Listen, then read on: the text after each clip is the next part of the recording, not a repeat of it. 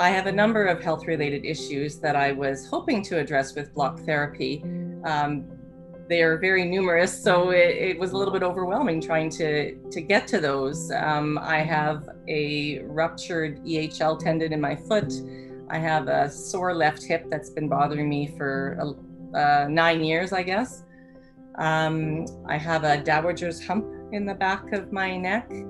And I've had golfer's elbow for about 3 or 4 years now, and I've done physiotherapy on the hip and the elbows, and I haven't been able to resolve them. After I completed the 90-day challenge, I noticed that my elbows, my golfer's elbows, felt a lot better. I was able to paddleboard. I'm able to do a couple lengths of our small lake now, which is great because I couldn't do that before. I have no problem getting up on our floaty island, which is fantastic.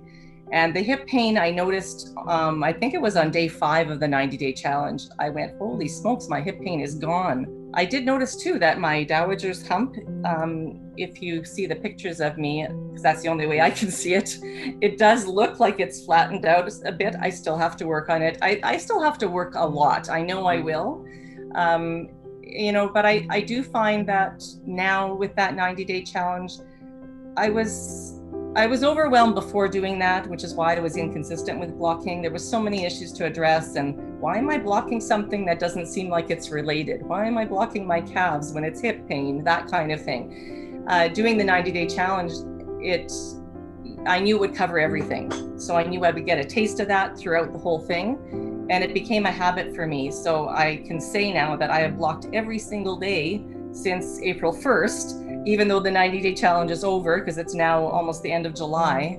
And I'm still blocking every single day, even if I'm getting home at midnight. I make it a conscious effort. It may technically be the next day, but it isn't, because I'm still awake. And I will make sure that I block at least that half hour before, so I can keep that consistent. So this for me is going to be a lifestyle now, and I'm glad that I was able to get to that point where I'm over that mind block, and no pun intended there with the block, but I'm over that mind block that says, even though I know it feels good, I'm not going to do it today. Now I know I'll do it every day.